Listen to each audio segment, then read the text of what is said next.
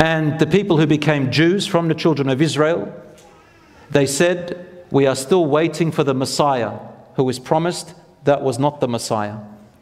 And to the Christians, who then became many denominations, they started making up a belief that that was Jesus Christ, the Son of God, who was sent to be crucified as an atonement for our sins and so on.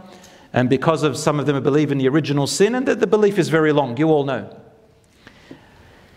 Allah subhanahu wa ta'ala then made another covenant with the children of Israel, but this time with the Christians, An-Nasara. And the Nasara is a name named after, either they say it's Nazareth, or it's named after the apostles who gave victory to support to Isa alayhi salam. Nasara. Allah made another covenant. Allah says in the Quran, and we made another covenant with the children of Israel a second time when they became Christians, that you will hold on to the Injil and the book that Isa alayhi salam came with you and the words of Allah. Allah says, and they also broke the deal and broke the covenant. So Allah gave the children of Israel twice covenant, and they broke it twice.